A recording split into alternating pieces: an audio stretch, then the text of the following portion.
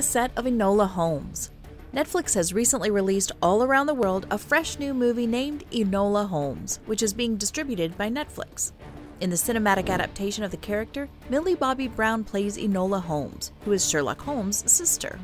The writer Nancy Springer is the one who is responsible for the character's introduction into the world for the very first time in her book series. However, before the movie was made available on Netflix, the estate of Arthur Conan Doyle filed a complaint, claiming that it infringed their copyright and harmed their brand. The case was filed before the movie was even made available online. The case names as defendants both Netflix and Legendary Pictures, as well as the author of the book series, Nancy Springer, and book publishers Penguin Random House.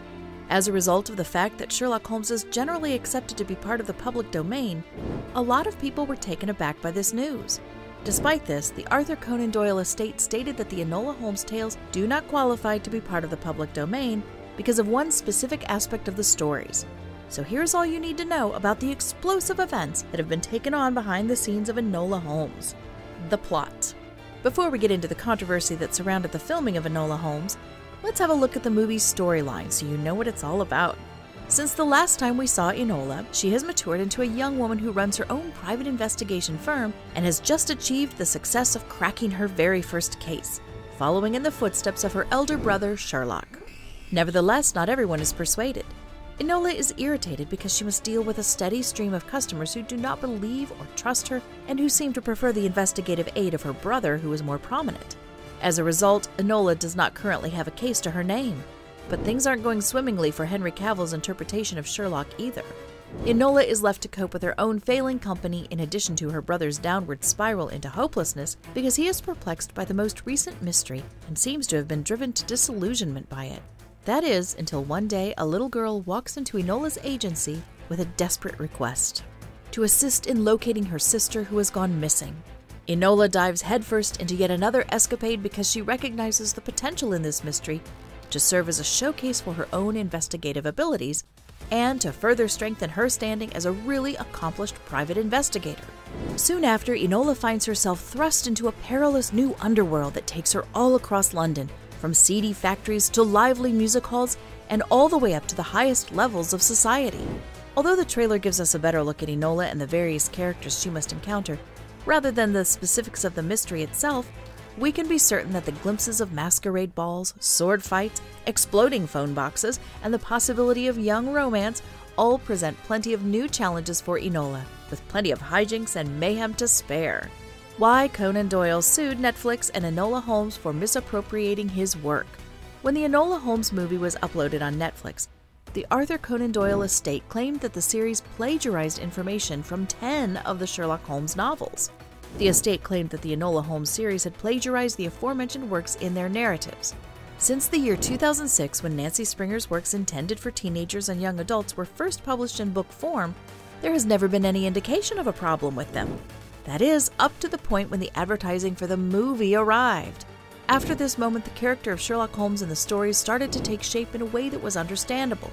According to the complaint that was submitted as part of the legal action, Sherlock did not display any emotions and created the appearance that he did not care about other people throughout the bulk of the novels that he wrote.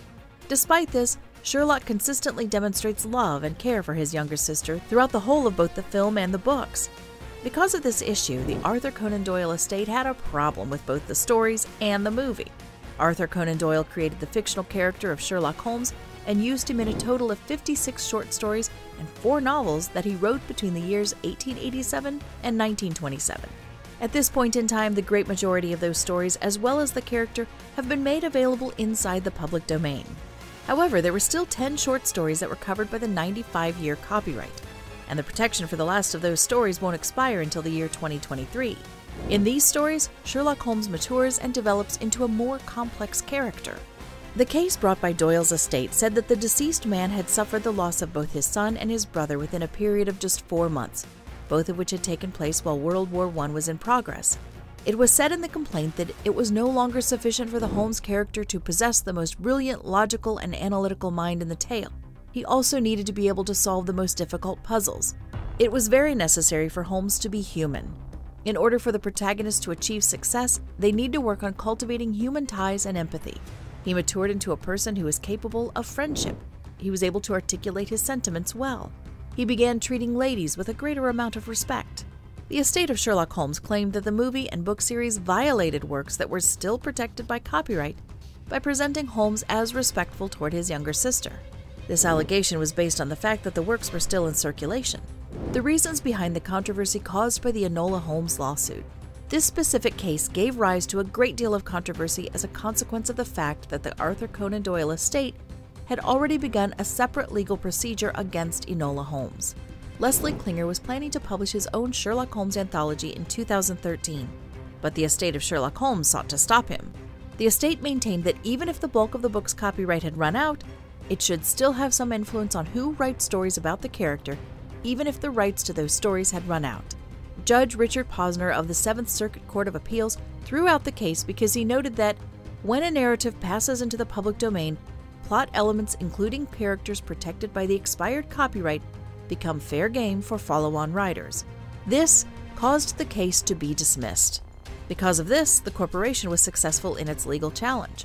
The estate of Sherlock Holmes did not allow this to stop them from initiating legal action against Netflix and Springer in regard to the way in which the series portrayed Holmes.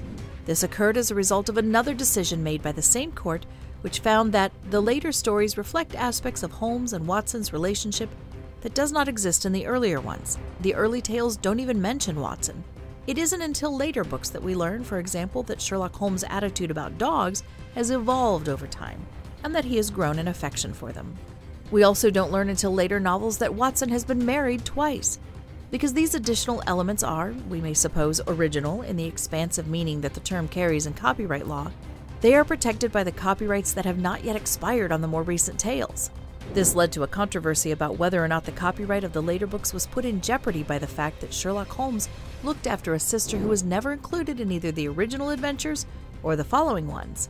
The individual who brought the lawsuit contended that the copyright regulations had to be construed so as to include the principle of respecting women. In their defense, the defendants in the case stated that copyright law does not allow the ownership of generic concepts like warmth, kindness, empathy, or respect, even as expressed by a public domain character which, of course, belongs to the public, not plaintiff. This was the reasoning that they presented in the lawsuit. The case was never brought before a court, and 3 months after it had been filed, the parties struck a settlement that resulted in it being dismissed with prejudice since it was never presented before a judge. This suggests that both parties came to an agreement to abandon the litigation, but neither party accepted that they were in the wrong in the legal dispute. There was no information provided on the reason for the dismissal.